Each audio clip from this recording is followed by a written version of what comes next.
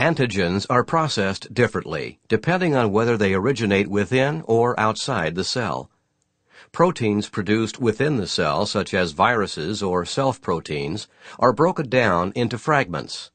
Fragments of foreign proteins are antigens. The antigens are then transported into the rough endoplasmic reticulum.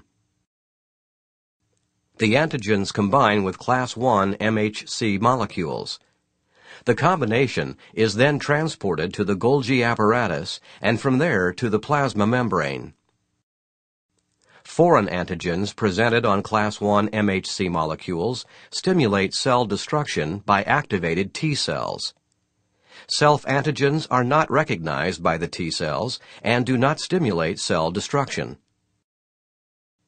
A different process occurs if the antigen originates outside the cell.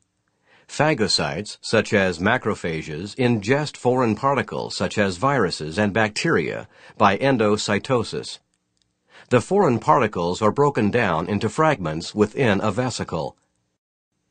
The vesicle containing the foreign fragments fuses with vesicles from the Golgi apparatus containing the class II MHCs, and the two structures combine. The MHC class II antigen complex is transported to the plasma membrane.